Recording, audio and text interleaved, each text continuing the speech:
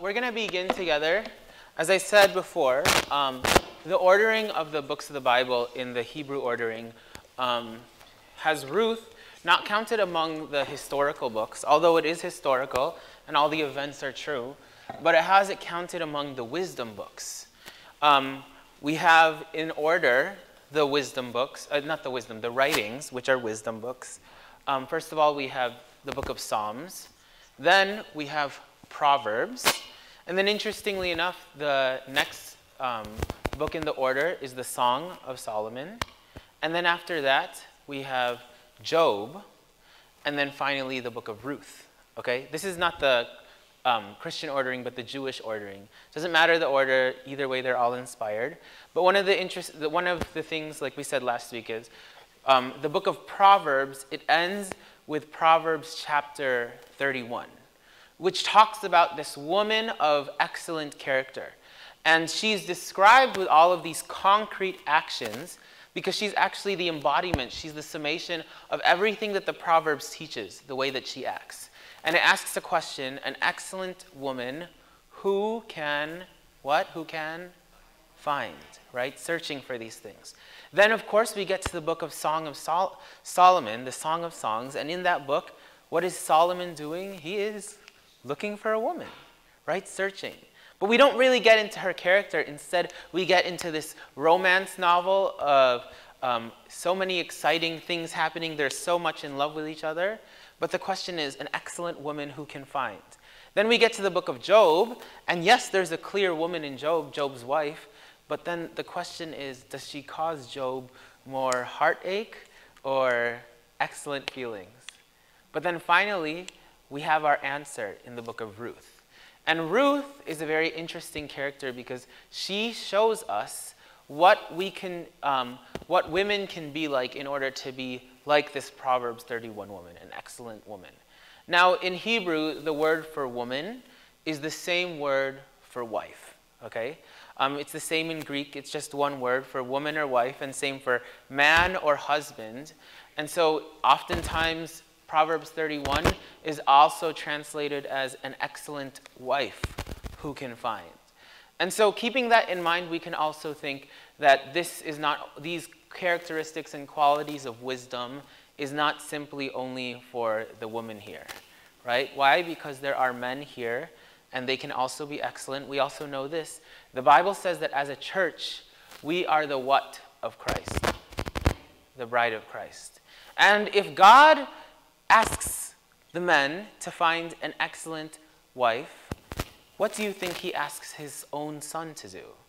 To also find an excellent wife, right? So us as the bride of Christ, men and women together, we can confidently say, God is our husband. Can we say that? 1, 2, 3. God is our husband, okay? And so because of that, we can also look at this. Is my sound okay? Should I stay in one? Well, I'm not sure. We can look at this and say, are we as a body striving to live like this as well? Okay. So let's go to Proverbs 31. Keep your Bibles turned to Ruth. We're going to read Proverbs 31 together. Okay. Let's try to read at the same pace too. Okay, Kayla, can you prevent it from going to the next slide until we're ready? Okay, and then when we're done with one slide, just go to the next slide already, okay? You guys ready to read together? Okay, 1, 2, 3. An excellent woman who can find, for her worth is far above jewels. The heart of her husband trusts in her, and he will have no lack of gain. She does him good and not evil all the days of her life. She looks for wool and flax and works with her hands in delight. She is like merchant ships. She brings her food from afar. She rises also while it is still night and gives food to her household and portions to her maidens. She considers a field and buys it. From her earnings, she plants a vineyard. She girds herself with strength and makes her arms strong. She senses that her gain is good, and her lamp does not go out at night. She stretches out her hands to the distaff and her hands to grasp the spindle. She extends her hand to the poor, and she stretches out her hands to the needy. She is not afraid of the snow for her household, for all her household are clothed with scarlet. She makes coverings for herself. Her clothing is fine linen and purple. Her husband is known in the gates when he sits among the elders of the land. She makes linen garments and sells them, and supplies belts to the tradesmen. Strength and dignity are her clothing, and she smiles at the future. She opens her mouth in wisdom, and the teaching of kindness is on her tongue. She looks well to the ways of her household, and does not eat the bread of idleness. Her children rise up and bless her, her husband also, and he praises her. They say, many daughters have done nobly, but you excel them all. Charm is deceitful and beauty is vain, but a woman who fears the Lord, she shall be praised. Give her the product of her hands, and let her works praise her in the gates. Amen. Let's open our Bibles to the book of Ruth, chapter 1. Now it came about in the days when the judges governed that there was a famine in the land. And a certain man of Bethlehem in Judah went to sojourn in the land of Moab with his wife and his 2 sons. The name of the man was Elimelech. Does anyone remember what Elimelech means? God is king. Good job. By the way, it's ironic that the homeland that they left was the city of Bethlehem. And what does Bethlehem mean? House of bread. So there was no bread in those days in the house of bread. And the name of his wife was Naomi. What does that name mean again? Happy. And the name of his 2 sons were Mahlon and Chilion. This bitterness and sickness. Ephrathites of the Bethlehem in Judah. Now they entered the land of Moab and remained there. Then Elimelech, Naomi's husband, died, and she was left with her 2 sons. They took for themselves Moabite women as wives, and the name of the one was Orpah, and the name of the other Ruth. And they lived there for about 10 years. Then both Mahlon and Chilion also died, and the woman was bereft of her 2 children and her husband. Then she arose with her daughters-in-law, that she might return from the land of Moab. And she heard in the land of Moab that the Lord had visited his people in giving them food. So she departed from the place where she was, and her 2 daughters-in-law with her. And they went on the way to return to the land of Judah. And Naomi said to her 2 daughters-in-law, Go, return each of you to her mother's house. May the Lord deal kindly with you as you have dealt with the dead and with me. May the Lord grant that you may find rest, each in the house of her husband. Then she kissed them, and they lifted up their voices and wept. And they said to her, No, but we will surely return with you to your people. But Naomi said, Return, my daughters. Why should you go with me? Have I yet sons in my womb, that they may be your husbands? Return, my daughters, go, for I am too old to have a husband. If I said I have hope, if I should even have a husband tonight and also bear sons, would you therefore wait until they were grown? Would you therefore refrain from marrying? No, my daughters, for it is harder for me than for you, for the hand of the Lord has gone forth against me. And they lifted up their voices and wept again. And Orpah kissed her mother-in-law, but Ruth clung to her. Then she said, Behold, your sister-in-law has gone back to her people and her gods. Return after your sister-in-law. But Ruth said, Do not urge me to leave you or turn back from following you. For where you go, I will go. Where you lodge, I will lodge. Your people shall be my people, and your God, my God. Where you die, I will die, and there I will be buried. And thus may the Lord do to me, and even worse, if anything but death parts you and me. When she saw that she was determined to go with her, she said no more to her. Now the vow that Ruth makes to Naomi is very interesting, right? She says right here, May the Lord do to me and worse, if anything but death separates you and me. Oftentimes, people don't make this type of a serious of a vow, okay? Usually the only vow that people make that is this serious is what type of vow? A marriage vow, right? Till death do us part. Although even some people are removing that from their vows today, which I think is wrong. But it's interesting, it says, may death be the only thing that separates us. Now, I'm not saying that these are marriage vows, by no means. In fact, there are some very foolish and wicked and confused and upside down biblical scholars, well, they call themselves scholars, but they're actually fools, who claim that maybe that there was a lesbian relationship, okay? But this is false. This is false by all means. But rather, we see here that there is a love for a daughter to a mother-in-law that is very close and very binding.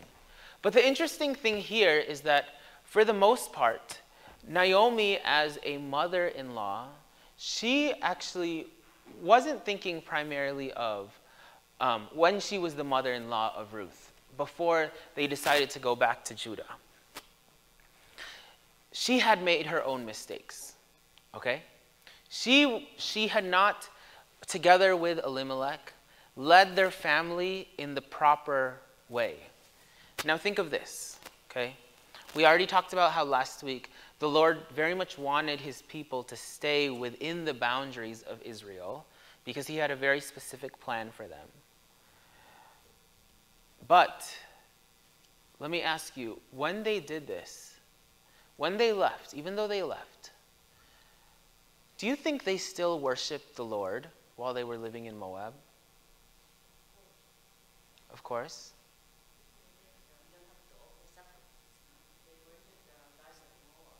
To what extent, right?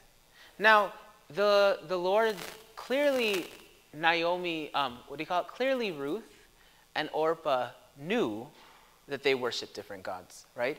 Ruth and Orpah knew that Yahweh, the Lord, was the God of Elimelech, Naomi, Mahlon, and Chilion. So they knew that they had different gods.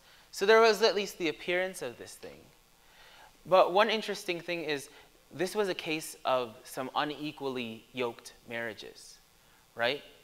And for the most part, it seems that in the course of these unequally yoked marriages, the women, both Ruth and Orpah, were free to continue worshiping their gods as well, right? There wasn't a case of conversion during these marriages. How do we know? Because it says right here, verse 15, behold, your sister-in-law has gone back to her gods and her people. Return after your sister-in-law. And there's no condemnation here about Orpah, okay? Naomi is not upset at Orpah. Why? Because Naomi accepts and she understands the foolish missteps that they made while living in Moab.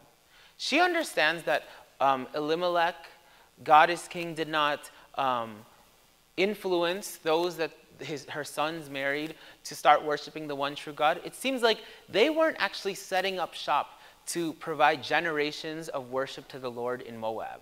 Rather, they were simply there because all they wanted to do was survive, okay? And then, so she knows that even if there was an appearance of worshiping Yahweh in their house, there wasn't a change in heart, okay? But here is something interesting. Ruth, however, somehow, her love for that family was able to nurture and grow and develop to the point that she says, well, you know what? I do want to worship their God, right? In her vows, she says, your God will be my God and your people will be my people. She's making a very serious vow. Now, we can glean some wisdom. As I said last week, what we're going to be doing through the book of Ruth is gleaning, meaning picking what we can from the wisdom bits here and see what we can see. One wise thing that is very important for all of us, because at this point, when they're returning to Judah, this is a point of Naomi and her family turning away from foolishness and turning back to wisdom, okay? So we can look at the trajectory of their life now as turning towards wisdom. What are the steps that we see in the fruit of them turning towards wisdom? One of the things is that Naomi does not so easily accept Ruth's vow, okay? She actually gives Ruth a way out. Notice it says right here in verse 18, it says, when she saw that she was determined to go with her, she said no more to her. That means there's some unwritten back and forth that was going in between her. Naomi wanted to make sure, hey, Ruth, if you're going to do this, you have to be really sure, okay? Because you have to understand that I know you might not have seen this while we were living in Moab, but the worship of Yahweh is actually quite different. It's actually like really different from the worship of Moabite gods. You have to understand that when we move back home, you actually can't take your idols with you, okay? When we move back home, there's a whole lot of rules that we're going to have to start following, okay? We're going to have to leave the bacon fryer at home here in Moab. We can't do all these things. There's this sense that they went back and forth, and Ruth was really like, no, actually, I really do want to commit to this. I'm serious. I'm deciding to follow. Now, it's interesting that there's just this like all of a sudden conversion, because sometimes when we think of someone turning to the faith, because I believe that Ruth's faith here is genuine, and something happened, the Holy Spirit moving inside of her, and so we think like, oh man, there has to be all of this like, I don't know, like this theological and philosophical discussion going on. But Ruth was serious about her vow. You know that when we decide to follow the Lord, it's not just a mental assent, right? Sometimes when I pop in Sunday school, I heard Tito Val talking about that a lot, about really taking our faith in the Lord. That's why you guys go through all of these things. But there's like something happens more than mental assent. It's an actual vow that you're taking to direct your life towards God.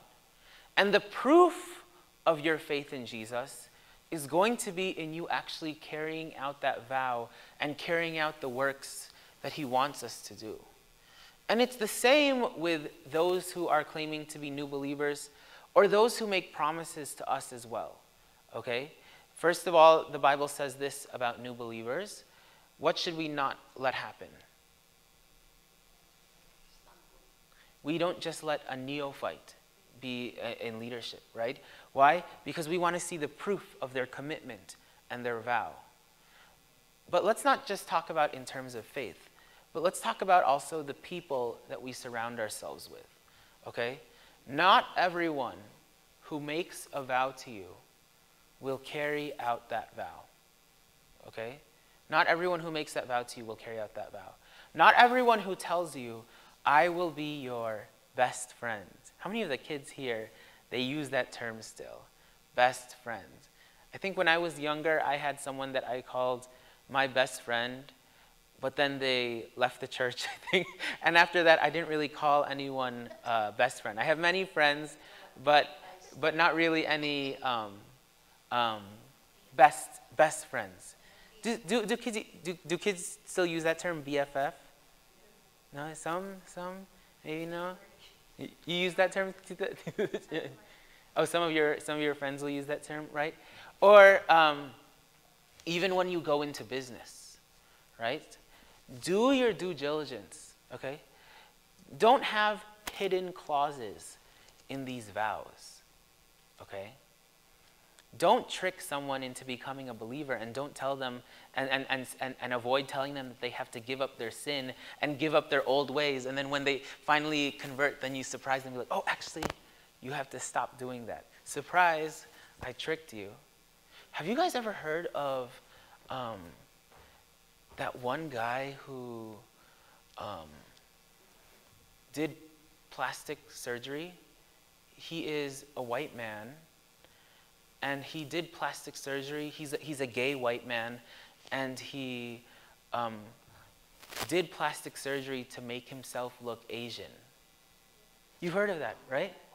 Yeah, you've seen, and he's blonde hair, and I think at first he wanted to look like a Korean. He wanted to look like Korean, and so he's from what?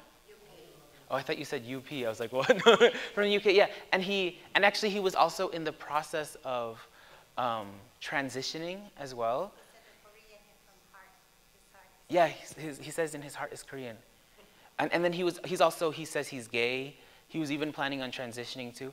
Did you know that according to him, he got born again? Yeah, you can look it up. He's like, he stopped dressing up in a feminine way. Although he can't change what the plastic surgery did to his face, I don't know if he intends on changing that back. But he stopped dressing up in a feminine way. He started dressing up like a man, trying to get rid of his gay affectuation so much that his hands stopped going like this. But it's like, this is an example. Now, of course, this is new believer, but as believers, we watch out for this, because we don't look at any celebrity and say, oh, let's enthrone them right away because they say the name Jesus. But still, it's like, oh wow, this person is actually making an effort to count the cost, trying to reverse some of these things. And Ruth is serious about these things. Okay, Ruth is serious about these things. Here's the thing. You will not find many people in your life who will keep the promises that they make. You will not find many people in your life who will be loyal to you in the same way that they promise to be. There's not going to be many people in your life who will keep their vows as fervently as they pretend that they will. But when you find someone who is loyal, when you find someone who is trustworthy, keep in mind, though, the Bible says, do not put your trust in man. In fact, don't even put your trust in yourself. Trust in the Lord with all your heart and lean not in your own understanding, but in all your ways acknowledge him and he will keep your path straight.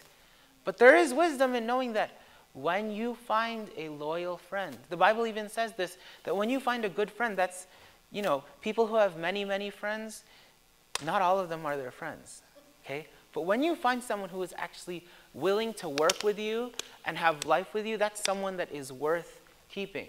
Someone that is, wow, look at that. And Ruth happens to be this. And now her and Naomi have to take on this journey of, okay, Ruth, you are now in the process of becoming an Israelite woman, no longer Moabite. Let's see if you can stand the test. Let's see if you can also, together with Naomi, start living in a way not of foolishness, but in a way of wisdom.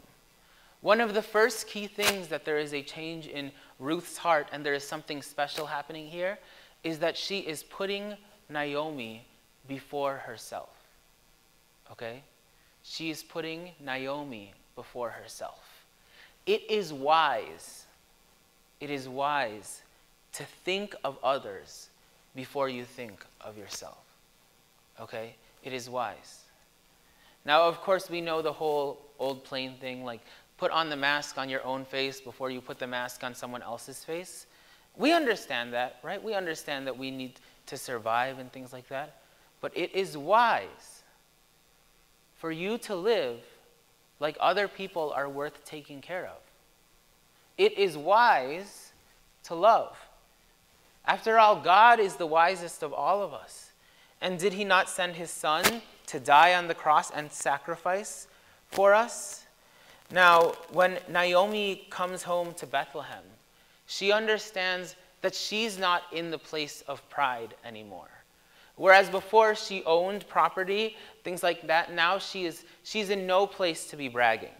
So they went until they came to Bethlehem. And when they came to Bethlehem, all the city was stirred because of them. And the women were saying, "Is this Naomi?"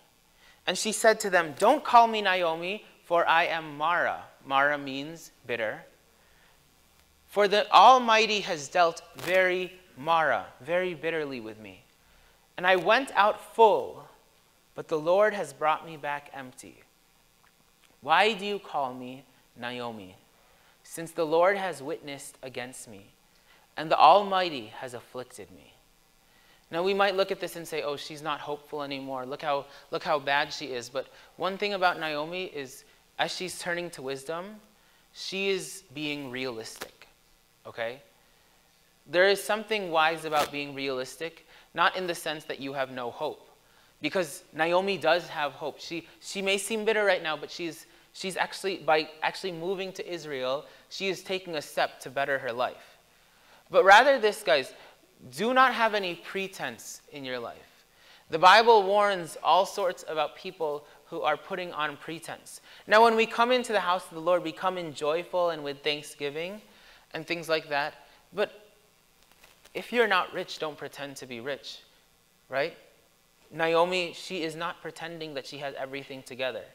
If you, like, she's not pretending like she doesn't have a lot of work to do. The Bible has a word for people who are always pretending, hypocrites, right? People who are living under a mask. Now, Naomi, right away it says she had a kinsman of her husband, a man of great wealth of the family of Elimelech, whose name was Boaz. Okay, I want you guys to imagine the ages of these people, okay? The three main characters is going to be Naomi, Ruth, and Boaz. Ruth will be the youngest of all of these, okay? Ruth is younger than all of them. Why? Because it's clear that she's young. She is still of childbearing age.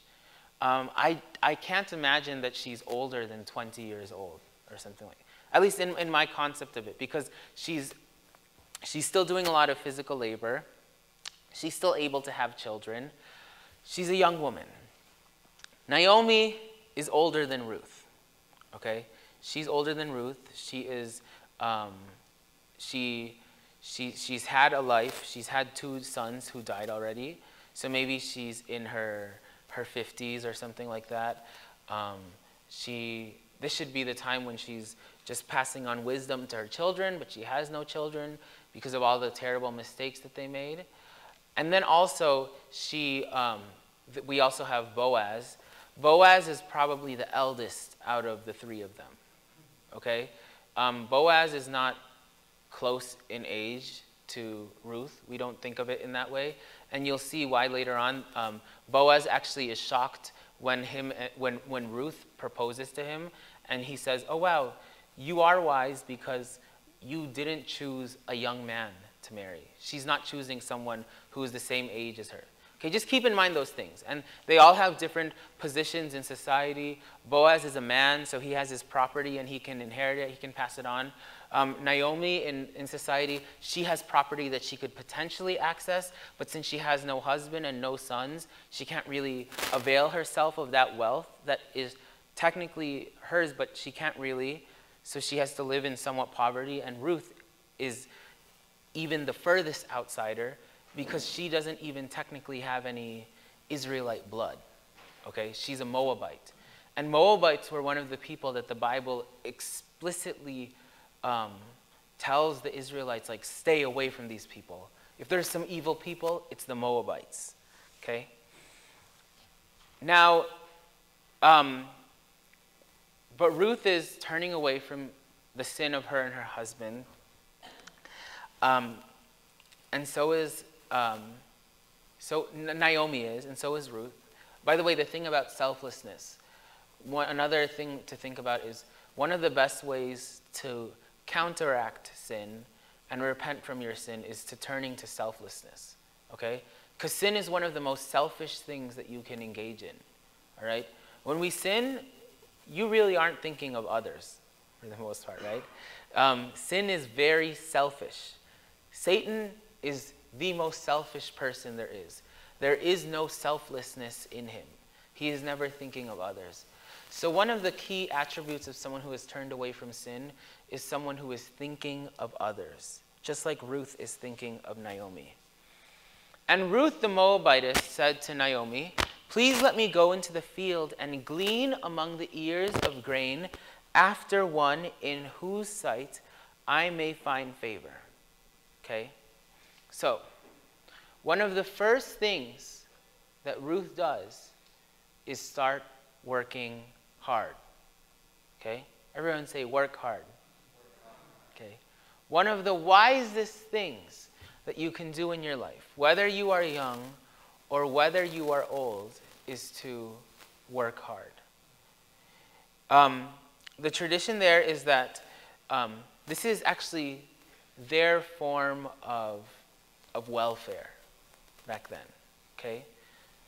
Ruth did not try to see, maybe I can be a weaver, or maybe I can be a healer, maybe I can do this, maybe I can train and go become a artisan or something like that. She saw where she is and she says, you know what, I'm going to stoop low to do whatever I need to do to survive. Okay? Ruth, just like us, should not ever see any form of job as something that is beneath us. Okay?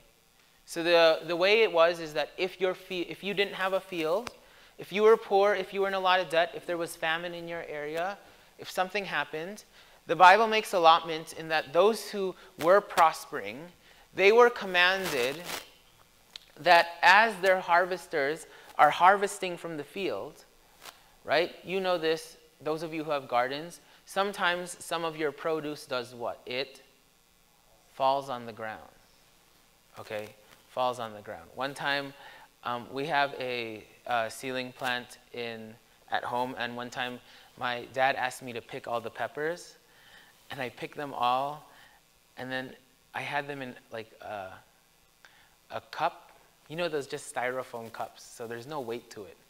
And then like the moment I finished, I put it down, and then it all fell on the ground, okay? And then the wind blew it all over the place. I picked it up though. There was no one coming to glean it, okay? But they would pick it. The Bible says that if your produce falls on the ground, to these people who own these fields, don't pick it up, okay? Just get the ones that you can pick up, get them and gather them. And that way, if there are poor people in the town, then they can come to your property and they can go ahead and glean, okay? They can work. And when you pick like the grain, don't get all the bits of grain. Leave some on the plant so that the poor people, they can work. Why?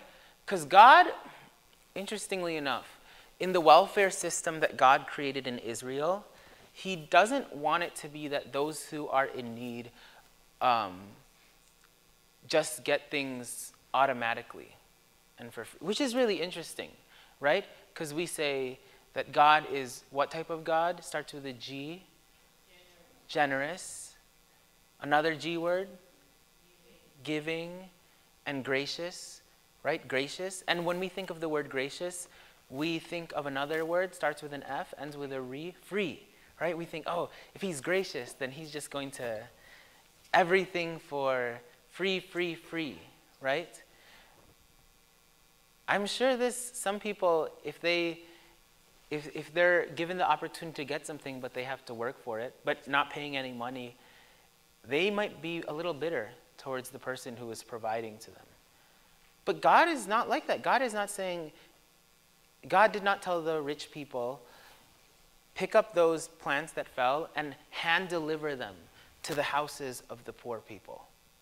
He didn't say that. He didn't say, take them and put them on a cart and have the cart go around the city and drop it off at the place, or bring it into a storehouse and let the people come and just take it. Now, there was a poor tithe.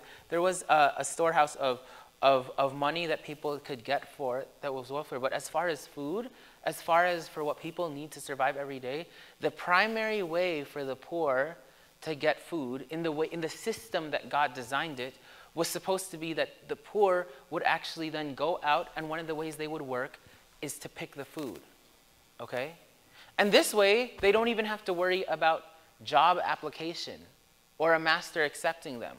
Why? Because they themselves are the ones who are picking, right? They're the ones. It's up to them to get up from mourning, to get up from crying about the bad harvest or the loss of a job or an apprenticeship, and go and start gathering food, okay? And it says here, and she happened to come to the portion of the field belonging to Boaz, who was of the family of Elimelech. So she wasn't trying to take advantage of Boaz, but it just so happened that the field that she came to belonged to Boaz, where her fortune would be found. Okay? Now think about this, how we can apply it in our own lives. Okay? right? We don't try, as believers, to say, the Lord prospers me, and I'm so prosperous, even though I don't make so much money, and even though I need to feed my kids and provide for them, I'm going to live my life as if I'm so prosperous and spend my money so freely. Okay? We don't try to fool ourselves and delude ourselves like that. Okay?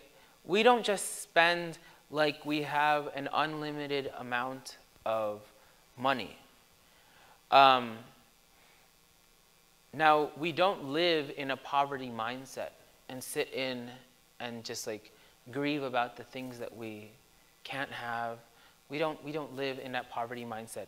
And we do know that we're rich, because if your father is rich, then you are rich. And who is your father? God. God is your father. But let's look at some of these practical things here. First of all, if you need a job, what is one solution you can do? Get a job, right? If you need a job, get a job. There is no shame in work, okay? There's no shame in work. And I'll say this, there's no shame in work for parents. There's also no shame in work even for students, okay? I've seen some students get through difficult courses, but they didn't have scholarship. Some of them were immigrants, right? So they couldn't get access to FAFSA. Some of them, all sorts of different things. And some of them, they didn't want, their parents aren't able to pay for these things and things like that. So they worked through school. And keep in mind, some of these people that I know worked through school, they worked through school, still did excellent, got like a 3.9 GPA, and were faithful in their church as well, okay? Why? Because when you are in survival mode, you decrease the things that you don't need to survive, okay? So guess what they did not do? They did not go to parties. They did not eat out every single day. They made sure they cooked for themselves. They saved up. I had one friend who, so she wasn't eligible for FAFSA. She was an immigrant. She was a full-time student, and she had to take a lot of odd jobs and things like that. And it seems like she was in an endless cycle of need, and I felt bad. But then one thing that was difficult was that every single day, and she's immigrant, so parents aren't sending money, parents are from a poor country, but every single day for breakfast, lunch, and dinner, she paid her tuition, but she was also eating at Panera every single day. And I don't know about you, but I don't think of Panera as a budget foods. Yeah, it's expensive. I don't think of it as a cheap place. When I was in college, there was this one time, this deal at Panera that if you signed up, you could get a free bagel every time you go there for the whole month of April. And the reason why they put that promotion was so that hopefully, because they're giving free bagels, you'll be incentivized to also buy something else as well. I gotta be honest, I took advantage of that, and I did not buy a single thing. I got those free bagels every single day, okay? I was like, I'm not gonna be fooled by, I'm not gonna spend money but I've known people who every single day they eat out when they can't afford it. They're not, you know, she wasn't on scholarship like I was. I was able to get a huge scholarship and things like that. And I was like, why is this person spending like that and doing that, okay? The other thing is that some people also, when they're in need, they also want the appearance, okay? Everyone say appearance. The Bible says this. The Bible says that God does not see the way that man sees, okay? What does man look at? The outward appearance. And what does God look at? The heart. God looks at the heart, okay? God looks at the heart. This is one of the things that I had to learn growing up, especially as the Lord has prospered me and my family a lot more. I look back, though, at the things my parents did when I was younger, and I feel I do repent, and I regret the way that I reacted to a lot of those things. For example, one of the things that would happen is that, for the most part, all the clothes that we got as we were kids were what? From the hand-me-downs, but also from thrift stores, right? As a kid, we didn't understand why anytime we wanted a toy, my parents didn't take us to Toys R Us right away. Instead, we would get like those, you know, those $2 or 99-cent bags from the thrift store that contain just like a bunch of wild toys that you don't even know what they are. And I remember as a kid, we would complain to my mom, to the point that sometimes I look back at the words, now this is before James and Joel were born, the words that like me and DJ and Kuya would say, but if I really remember, it was mostly me and DJ. The words that we were saying, you know, sometimes I'm like, wow, we were like almost like bullying our mom, right? By saying, we, you know, because I don't know, but back then we would get like, they would, right?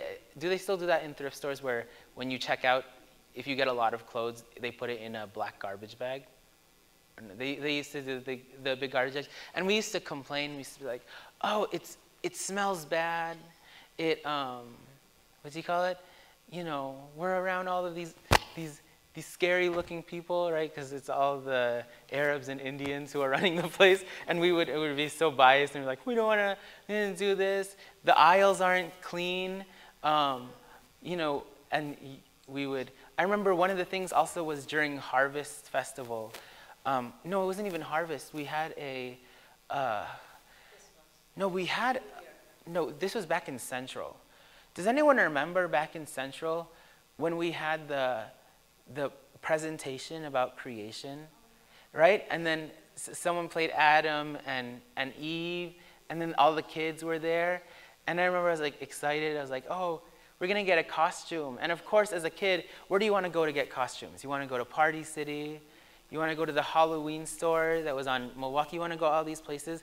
But my mom brought us to Salvation Army, and they had costumes there. And I remember I cried and I cried because the costume that she found that fit me was a cow costume. And the cow costume had like udders sticking out of this. And so I was like a little boy, maybe 5 years old, and like I remember being in church crying like, why do I have these? Okay, but I was like, I threw a fit. I was embarrassed. I was embarrassed. Why? Because guess what? Who are wiser, children or adults? Adults. It's, you know, it's clear, right? Gray hair associated with wisdom. So sometimes parents, in order to make wise decisions, you're going to have to deal with the foolishness of your kids. The good thing about Ruth and Naomi is Ruth was much younger, but she's not a kid. Okay? She grew up. She knows she has to work hard. And sometimes parents, they have to deal with when they are living in a tight budget and they're teaching the kids how to save, how to not be tempted by all sorts of things. One of the things that parents have to understand is, are they able to resist the will of their children who are saying mean things to them? I mean, don't tell me that I'm the only person who's ever said something that hurt my parents' feeling, okay? And you know what? One of the things is that when I was a kid, you know where I wanted to go instead of the thrift store, instead of Salvation Army? We never went to Goodwill. I don't think there was a Goodwill that was near us. There was mostly Salvation Army and the Village Discount. That's where we would glean, right? But what was the place? It was Target. Yeah, Target. Why? It's like, wow, Target is so clean. Back then, the logo for the Target was the dog. Remember the dog spot with the eye and the circle? Or Walmart, in the Walmart commercials, they had the smiley face that would hop around and tell people about the deals. Now, the truth is, did you know this, that the quality of stuff that is at Target and at Walmart, they're not always a higher quality than the things at thrift stores, right? Especially since a lot of them are fast fashion and things like that. But they're cleaner and they're brand new, things like that. But sometimes we fool ourselves into thinking that unless I present myself as brand new all the time, then I'm nothing. But again, even if people look down on you, who does God look at? You, and what does he look at? He looks at your heart, not at the way that you appear. Okay? I remember also, like, when we wanted candy, we wanted, like, the candy that looks so cool. There's no discount signs at Jewel Osco, but my mom would get candy from, like, Marshall's. You know, like, the candy in the ones that, like, they look good, but you've never seen those brands before, and they're so heavily discounted, and you know that, like, they're from 5 years ago, but it's like, wow. But I remember these things. We used to go to all of these different places, and but the thing is, if you don't lead your families and you don't live your life in a way that is wise and is careful about your resources and making sure that you survive and thrive, then you are going to be foolishly letting go of a lot of the things that God has given you. Why do we give our tithes?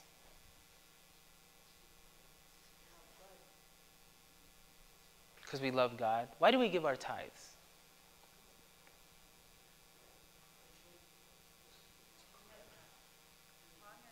To honor God.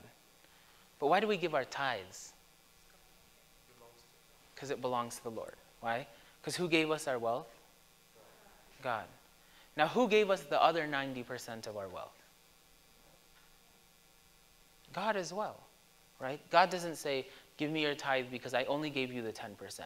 The reason why we give the 10% is because he put it in our hands, but he technically didn't give it to us. It still belongs to him, right? But the other 90% of our wealth, it belongs to us, but it's given by God. And don't you think that the things that are given to you by God should be used also with wisdom as well? The things that are used by God should be used with wisdom. So we should, like Ruth, when we're in need, be willing to do what we need to do in order to get things done. Okay? So she departed and went in the field after the reapers, and she happened to come to the portion of the field belonging to Boaz, who was the family of Elimelech.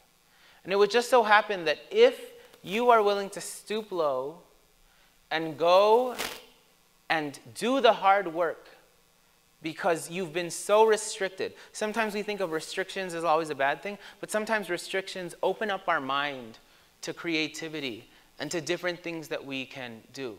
Notice that when God sent Jesus to save us, did he put restrictions on Jesus? Yes.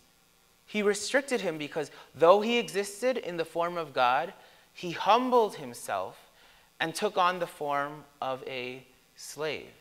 You know, he didn't just restrict God. He didn't just restrict Jesus by telling Jesus, set aside your divinity and don't live out life as God. He even restricted Jesus by saying, oh, and by the way, you're not going to be born in a palace. You're not even going to be born a child of a synagogue leader.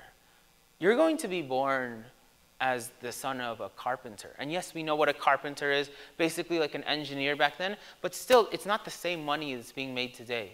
He restricted his son and said, through this ministry to the poor, you will be someone who will do great things. If you are restricted in your resources, will you find that as an excuse to not carry out life and not do the will of God? Or will you be able to rise above that and say, okay, I'll work within these constraints. I won't try to pretend that I can, that all of these things are unlimited, but I will do the best and make the most of these things.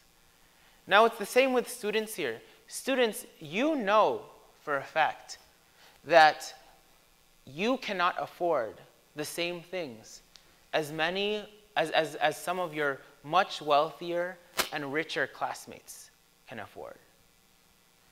Some people, they can't afford a private tutor. They can't afford, look at, for example, the foolishness of Lori Laughlin and some of these parents who paid all of their money and resources in order to get their kids into the best colleges by faking things. It's not even the best colleges. It was UCF. It was USC. In order to, pretend to be part of a rowing team, have all these fake recommendation letters, but then they get put on display of foolishness because, look, she went to jail, okay? Although she's out of jail now. But it's the same with, but now you look at those who are, they make it through despite the hardest of resources. It's like schools look at that and say, wow, there's something there to be appreciated, all right? Within the constraints that you have. Even this, those in the Chicago school system, it becomes very competitive because of selective enrollment. Those who don't make it into a selective enrollment school, that's no excuse to say, oh, well, I'm going to be disappointed in where I'm at, and I'm not going to work hard in school anymore. Okay? I'm not going to do these things. I'm not going to push myself to the fullest because I've failed. Or those who are not able to get into the best colleges. Those who are in even community colleges. Sometimes community colleges are looked down upon. And I've known so many people who they haven't finished community college because they felt like they were in such a low place. They hear what's said about them, made fun of them, and they are not able. But then there are some of those who are able to push through and say, I don't care about the low place that I'm in. I'm going to succeed and push hard and do the work that is pleasing to the Lord anyways. And it is in those moments where you say, I'm going to work hard and do my best, no matter where I'm at. I'm not going to think of anything as too low for me to do. It's in those moments that you will find the treasure that God has in store for you. Okay? In those moments where you find the treasure. Remember this, the kingdom of God is like a pearl of great price. The kingdom of God is like a field where a man has found a treasure in there and will be willing to sell everything and do anything to get to that treasure. If you have a strong conviction that the Lord wants you to prosper and thrive, then you will be willing to do anything in order to succeed and do what he wants you to do. And I want you to see another thing. Now behold, Boaz came from Bethlehem and said to the reapers, May the Lord be with you. And they said to him, May the Lord bless you. Then Boaz said to his servant who was in charge of the reapers, Whose young woman is this? The servant in charge of the reapers replied and said, She is the young Moabite woman who returned with Naomi from the land of Moab. And she said, Please let me glean and gather after the reapers among the sheaves. Thus she came and has remained from the morning until now. And she has been sitting in the house for a little while. Again, from the morning until now. Today, we try to factor in our lives, what time am I going to at least have some relaxation to watch Netflix or scroll through TikTok or do whatever, go eat out, go spend my money, go do this.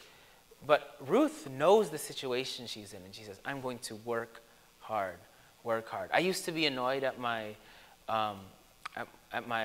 mom, especially when she would go on Craigslist, because I don't know what percentage of our house is made up of Craigslist parts, right? Or the times that we have to go drive somewhere far to do something. Why? Because she knows the constraints our family has. And so if we have to drive where did we get those bricks, Tita Jessica, with Manong? Where was that? That was all the way in West Chicago. If we have to drive so far to pick up some free bricks, that someone was going to throw away, we're going to do it, okay? We're going to work hard, and she was working hard from the morning until now. Listen to this. Boaz said to Ruth, "Listen carefully, my daughter. Do not go to glean in another field. Furthermore, do not go on from this one, but stay here with my maids. Let your eyes be on the field which they reap, and go after them. Indeed, I have commanded the servants not to touch you. When you are thirsty, go to the water jars and drink from what the servants draw." Then she fell on her face, bowing down to the ground, and said to him, "Why have I found favor in your sight that you should take notice of me, since I am a foreigner?" And Boaz replied to her, "All that you have done for your mother-in-law after the death of your husband has been fully reported to me." See, the work that she's been doing has been spreading around, and it's winning favor. Notice there's nothing here that mentions her beauty. Charm is deceitful, and beauty is not divine, vain. Deceitful and divine. That is, I don't know what translation you're using. Look at this. Okay, we'll continue this on what's he call it? Sunday night. That's what I'm teaching again. But understand this. Boaz then all of a sudden gives favor to Ruth. Okay? He gives favor to Ruth and says, "Hey, you can go actually glean with my workers," and stuff like that. Stay close to my workers. And one of the reasons why is because this helps her not be sexually abused or harassed by any other poor people who might be going there. But when things get easier for Ruth, Ruth does not take this as a reason to start relaxing and say, "Oh, Boaz is letting me have an easier time. I'm not going to work as hard. I'm just going to chill and sit back because I have favor in the eyes of the one who owns the field." In fact, Ruth says, "Oh, okay, then I can work even harder," and she's able to bring home even more grain to her mother-in-law, Naomi. Okay? When things get better for us, don't take advantage of that in the sense of saying, "Oh, this is a reason now for me to become lazy," right? For my family, the Lord gave us favor in the eyes of some people at a very specific school, at Jones, right? What would be wrong is for me and my siblings to say, "Oh, then I'm just gonna chillax and sit back," because one of the things was we had favor in the eyes of this old teacher who used to work there. She's no longer there anymore, but I remember she liked me. I was in her academic decathlon team, and she had favor on me, and I didn't take that as an advantage and say, "Okay, I'm not going to put any effort into this class and no effort into these things," right? When someone has favor on you, don't say, "I'm going to take advantage of that favor by being lazy." Instead, the way that we take advantage of favor that is upon us is by making the most of it and using it wisely and skillfully, just like Ruth did. Okay? Do not let your hard work ethic slip when things get better. Because sometimes the favor comes in the form of prosperity. You become wealthier, you begin to prosper, you get a promotion at your job, and then you say, "I can relax now." Okay? I think that we have to see that there is a much more, when we're in need, really get on your knees and pray to the Lord and see there is so much more that the Lord has in store for you. Begin to take stock of what you can do and say, "What can I do in order to provide for my kids, provide for my family? What can I do to put myself through school because I believe this is exactly what God wants me to do?" And I'll say this, though, also. When you work hard, it makes the Sabbath rest even more satisfying if you actually rest on the Sabbath, okay? if you don't rest on the Sabbath, if you don't have a time for resting, like we're gathered here right now, if you worked hard, then you can freely worship the Lord and lay down all your burdens when you come to him and truly rest in him. Be rejuvenated for when you are going to start working again and do all those things. Even on Sunday, you know, children, you might have the opportunity to do so many things tomorrow. Enjoy your, go to a party, go do this. But children also, a lot of you guys are in a very privileged position in that your parents, especially children in an Asian household, your parents really want you guys to do well in school. So if you tell your parents, I have schoolwork, guess what most of the times your parents will let you do? Your schoolwork. So take advantage and actually do it. Why? Because then you can really focus and do these things so that when it comes time to rest in the Lord, you can rest in the Lord. Work hard and don't think of yourself too highly than you ought to. Don't be unwilling to stoop low, because we are seeking the kingdom of God together. Amen? Amen. Let's stand.